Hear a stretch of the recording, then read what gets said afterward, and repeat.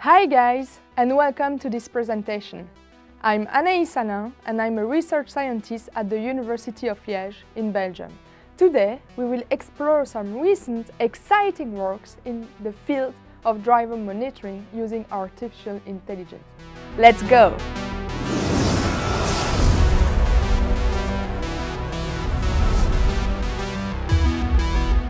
If you are a driver, I'm sure there have been times when you felt a little sleepy and struggled to stay awake and focused on the road. Or when you've been distracted by your phone because you were texting to say that you are stuck in traffic and that you will be late.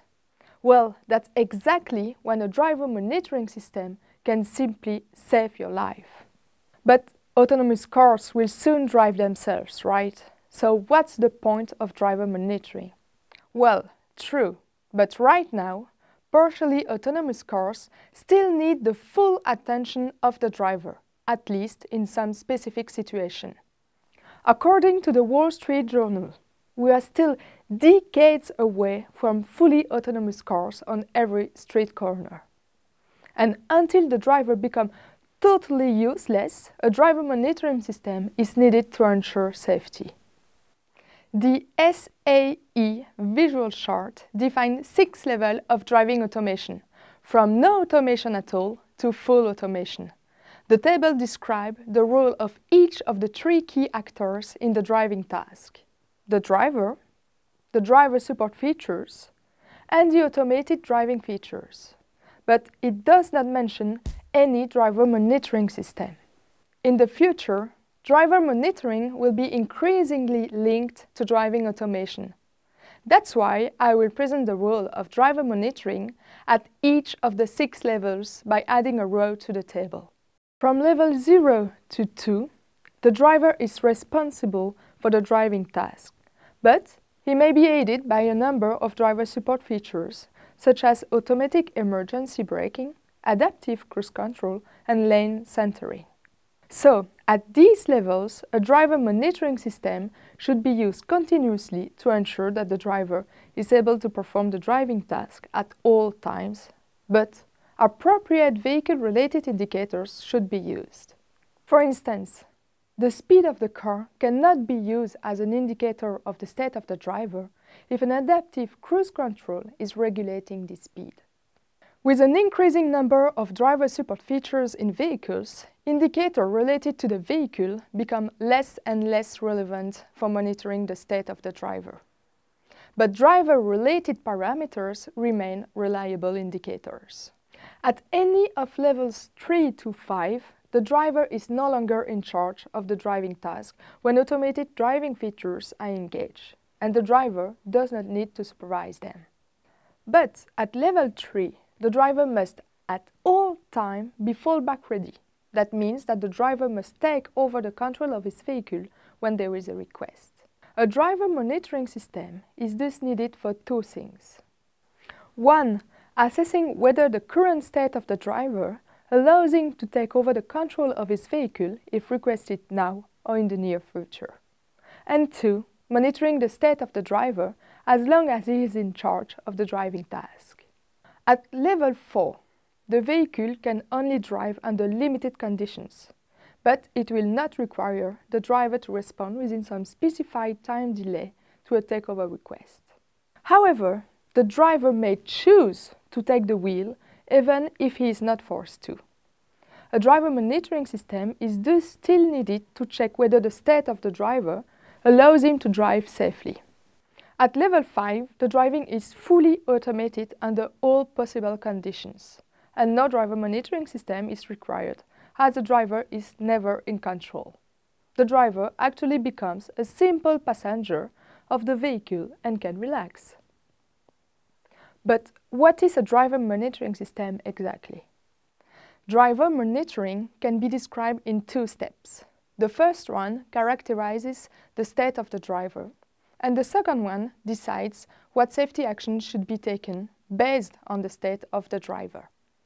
Taking into account the driver, the vehicle, and the driving environment, we can collect data, typically signals or images, using 1 or more sensors.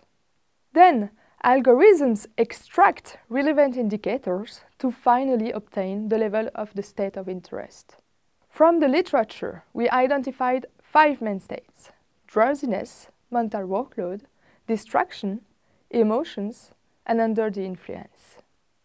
The first 4 states are not precisely defined and cannot be measured directly, unlike physical quantities such as time or distances.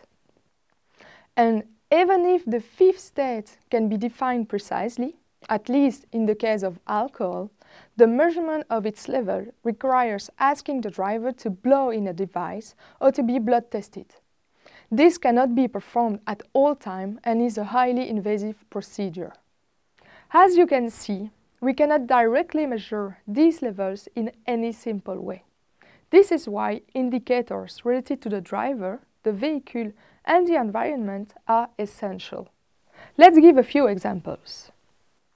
Using a camera facing the driver, we can collect images of his face, from which we can extract the eye blinking frequency, which is an indicator of drowsiness.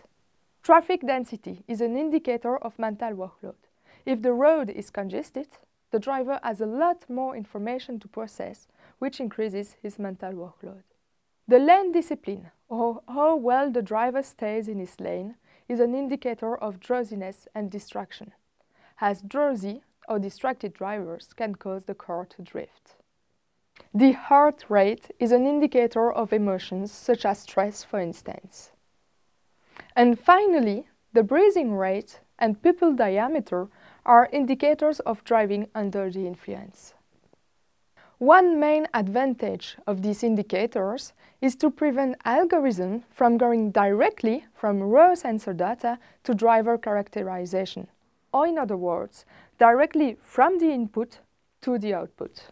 Such systems are often called black boxes because we have no idea how they work internally.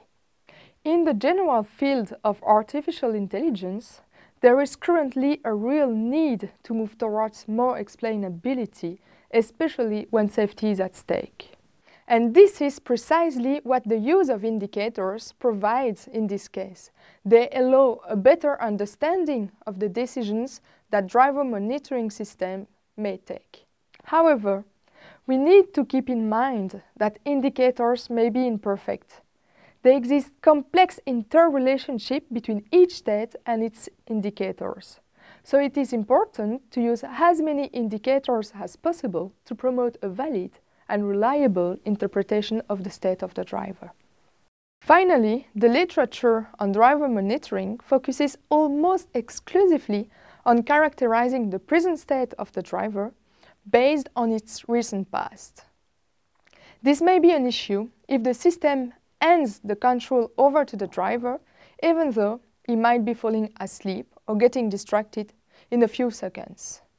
A driver monitoring system using only past information may not have sufficient lead time to take proper emergency action, like issuing an alarm or taking back control of the vehicle. A major missing link in current driver monitoring research and development is thus the true prediction of the future state of the driver, at least a few tenths of seconds into the future. If you want to know more about the different techniques that exist to characterize the state of a driver, feel free to check the paper we wrote on the subject. The link is in the description below. We made a complete synthesis of the various indicators and sensors you may use for that purpose. Thank you for watching the video until the end. If you enjoyed it, make sure to leave a like and share the video. Feel free to contact me in the comments if you have any question on the subject. I'll be happy to answer them. See you next time!